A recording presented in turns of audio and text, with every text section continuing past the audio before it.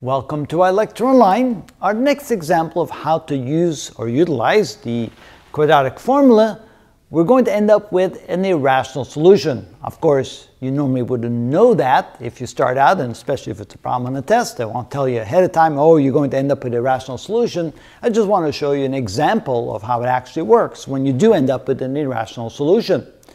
Now, when we look at our equation, notice we don't have everything over on one side equal to 0. So before you start determining what A, B, and C are, you want to move everything over to one side first. So you want to rewrite this as 4x squared plus 12x minus 5 is equal to 0. And now you can determine what your A, B, and C's are. So A is equal to the numerical coefficient of the square term, which is 4. B is equal to 12. And C is equal to a negative 5. Notice that if you didn't move the 5 first, you might make a mistake and write C as a positive 5. You don't want to do that.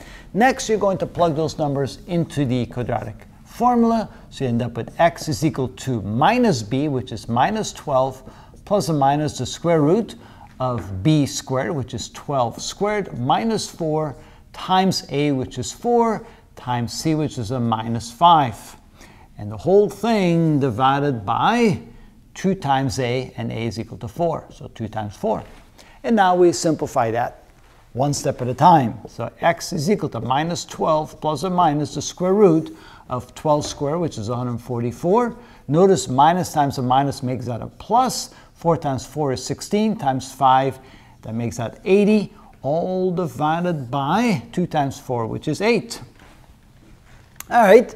That gives us x is equal to minus 12 plus or minus the square root of 144 plus 80. That would be 224, all divided by 8. So continuing on over here, can we simplify the square root of 224?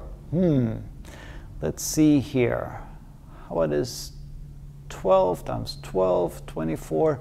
Well, I'm going to factor out some things. So let's take the number 224 and let's divide it by 2. That gives us half of that, which is 112, divided by 2, which is equal to 56, divided by 2, which is equal to 28, divided by 2, which is equal to 14, divided by 2, which is equal to 7. So that means that 224 can be written as 2 times 2 times 2 times 2 times 2, which is 32 times 7, or 16 times 14. So 14 times 16, that's 160, that's 200, that's 224. That's correct. So what I'm going to do instead is I'm going to write this as x is equal to minus 12 plus or minus the square root of 16 times 24, all divided by 8. Why did I do that? Because that way I can take the square root of 16, so I can write this as x is equal to minus 12, plus or minus the square root of 16 is 4, times the square root of 24, all divided by 8.